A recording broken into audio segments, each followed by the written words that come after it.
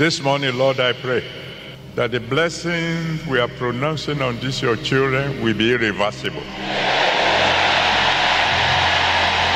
It shall be well with all of you. You will continue to fly on eagle's wings. Your visions will become bigger.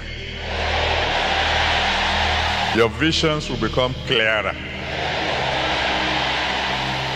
The enemy will not be able to catch you. No mountain will stop you. For the rest of your life, there will be no more obstacles. You will reach your goal. You will reach your goal quickly. You will succeed without sweat. Every day you'll be singing for joy. Before the enemies would know it, you would have succeeded. It will be easy for you to serve God. And God will reward you.